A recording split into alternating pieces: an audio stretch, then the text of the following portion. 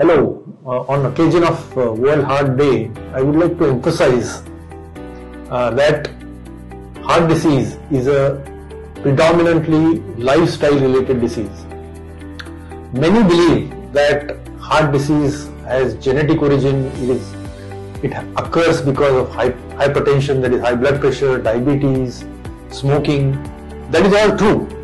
However, one must remember that all the risk factors like diabetes, blood pressure, obesity, that is increased body weight, are all related to your lifestyle. So one must realize the fact that if right from the beginning, if you pay attention to your lifestyle, you can have control on diseases like blood pressure, diabetes. You can not only have control, but you can prevent those diseases from occurring, and that ultimately will result in reduced incidence of heart disease.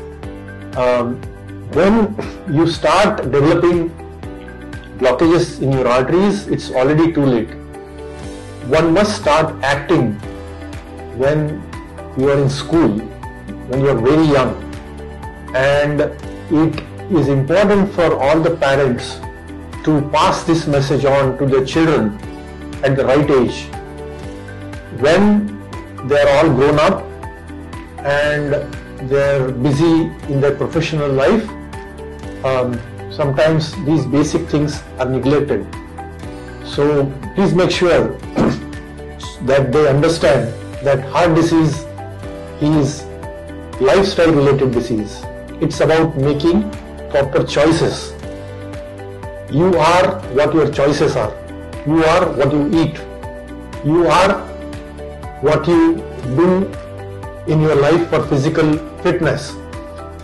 So please make sure on this occasion of World Heart Day that you understand the fact that heart disease is related to your lifestyle.